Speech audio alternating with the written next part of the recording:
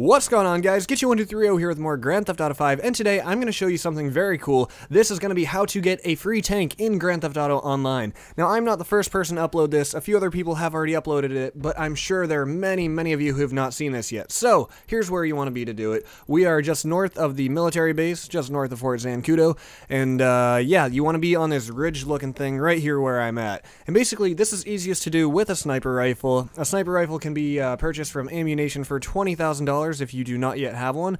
And basically, as you can see here, these tanks circle around the military base, and you basically just want to sit here and wait until you see a tank circling around. So sometimes it'll take a little while to find one, other times you'll spot one right away. It took me about a minute here, and just like you see me do, you want to shoot it one time. After that, you want to run down this hill and hopefully not fall like I did, and yeah, you basically want to hide and get behind some cover. Now here's why you don't just stay up there. In my experience, at least, when I sat there and I watched the tanks, the military base gates never opened up. You know, the tanks just kept ramming the gates, but they never actually exited the base. So I found that when you run down here and you do not watch them, they kind of just, you know, teleport outside the base, just, you know, they spawn outside of it, and then they come to get you. So I chose to sit right between this building and this oil tank here, or whatever that is, and basically, you know, you just want to sit here for however long it takes them to get out of the base and come up and find you. For me, it took like another minute, so I will speed this part up. And so this is basically the waiting game for the next minute. I still have my star, which is good. That means they're still coming after me, and here I just peek my head over to see if they're actually coming.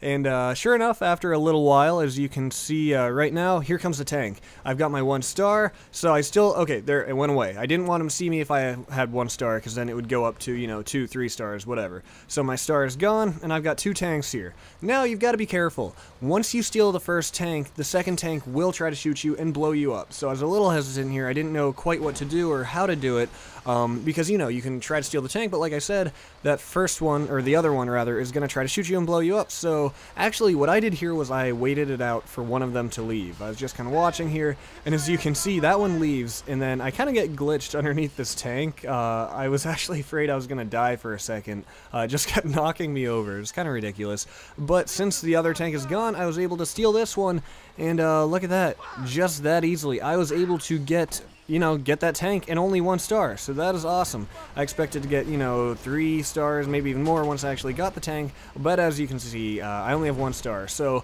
at this point, you can drive the tank into the city, do whatever you want with it. You can blow people up, you can blow up NPCs, real people, just anything you want to do. And these tanks are extremely durable, but I did find out that they're not indestructible. I ran around in mine for maybe 15 minutes, and finally, after dozens and dozens of explosions on me, you know, cars just ramming me and exploding underneath me, it finally exploded. So it's extremely durable, but it is not indestructible. So anyways, guys, thank you for watching. Stay tuned for more Grand Theft Auto 5 tricks, tips, stuff, things in the future, and yeah, I hope to see you next time.